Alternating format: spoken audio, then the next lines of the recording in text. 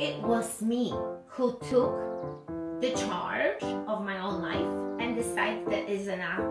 And so I want to point this out to you, that nothing in life stays forever.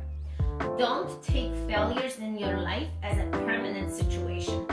They come and go, but you cannot absorb them in a way like, oh my God, this is forever, I'm gonna be like this, forever I'm gonna have failure, I'm gonna feel forever like this. No, this comes and goes. So, do you take care of yourself right now? Do you take time to work out? Do you eat healthy? Do you have that time for yourself, for you and you only, so you actually feel like you have it?